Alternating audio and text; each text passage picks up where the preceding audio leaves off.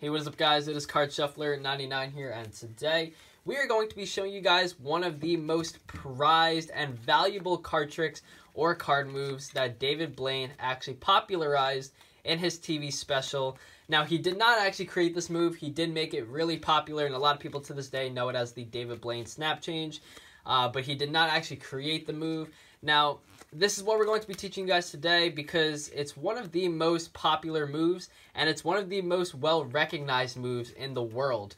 However, at the same time, there's so many magicians out there who, ignore the power of this specific effect and decide to sort of ignore it and not use it in their everyday magic. So we definitely think that a lot of people don't know how to actually perform this move, so we're going to try to give you guys the full tutorial today. What we're going to do is teach you guys how to incorporate it into different magic tricks, and at the same time, we're going to give you guys different ways to perform it and basically elevate the level of the snap change. So once again, this is probably known to be one of the exact moves that is relevant to David Blaine's success. So it's definitely really popular for everybody in this world, okay? So anyway, we're going to teach you guys that today. If you guys want to enter our giveaway, we are giving away $50 in Amazon gift cards. All you have to do is like this video, comment something in the comment section, and be subscribed to our channel. That is it. Anyway, without wasting any more time, let's get straight into this tutorial on David Blaine's $1 million card trick. So guys, if you did not know what the simplest version of the snap change looks like, this is basically what it looks like, guys, right here. Just like that. That is what the snap change looks like. That is the simplest form of the snap change, and once again, we are going to teach you many variations, how to hide the evidence, stuff like that. So let's go ahead and learn the simplest form of the snap change. Let's get right into it. So, if you didn't really know, there are two cards involved, and they're just one behind the other, just like this. And basically what's happening is you're snapping your fingers, just like in the name. All you're doing is you're snapping your fingers, and one of the cards is now hiding behind the other, and you'll see in a little bit.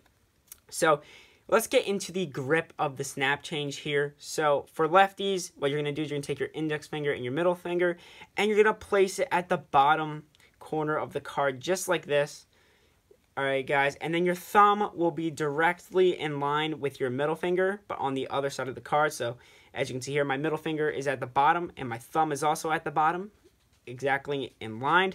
Now, a couple things. Do not put your fingers like this, because if you put it like that, the snap change will not work. And if you go too close, to the tip of the card, it's not going to work either. So, it's got to be, around an inch, like, inwards to the card, just like that. And then for righties, it would just be simply the opposite, just like that. That's the grip for the snap change. Once you're in there, once you have the grip, from here, you're going to start the snap. So it's really just like snapping your fingers, but there's a little more, to it, and just instead of that. So from here, what's going to happen is you're going to snap your fingers. Now, you're going to, with your, here we go, guys. With your thumb, what you're going to do is you're going to apply a little more pressure. Well, with your index finger, you're going to release pressure while your thumb applies pressure. And what I mean by this is your index finger is going to release. Your index finger is going to stop touching the card, this top card completely. It's done touching this card once you start the change like this. There's no pressure on it. Now, clearly, that's a little exaggerated. You're not actually going to go like that during the, when you're actually performing it. But you're actually going to release your pressure on the card just a little bit, just like that. Not too much. No pressure there anymore. So when you release pressure here, that's when the snap starts to happen. This is what's happening during the snap. Your thumb is going to be pushing this card, the card behind here, forward, while your middle finger is taking this top card and bringing it below. And what I mean by this, so pressure is released, you're going to start pushing just like that, and you can see what happens here. This is the start of the snap change right there. Just the thumb pushing this card forward just like that. And for righties, it looks like this, just like that. That's the start of the snap change. So basically, no pressure, and you're going to start the snap change just like that. I would just start practicing just like that and just do it quickly. Bam. Just like that. Just start doing that, and then you'll continue on from there. So once you basically got that movement down, just doing that, you're ready to move on. from here, what you're going to do is once you get once you get to this movement, once you get to right about here, what you're going to do with your index finger is you're going to reapply the pressure that you took off. Now, remember, you're just snapping your fingers here almost. So this part is just like snapping your fingers, just like that. And after you take off the pressure, your index finger is going to, I guess, connect or basically start touching this card. And what happens when you do this, right, when I start pushing on this card with my index finger just like that, what happens is that, and that will get this card completely hidden. So from here for righties, basically start, and your index finger is basically going to touch the top of the card and help push it forward. Now, while this is all happening, your middle finger and your thumb are still going, opposite directions, just like that. So they're going opposite directions, so your thumb's still pushing up, your middle finger is dragging this card down, just like that, and your index finger will be pushing up on the card just like that.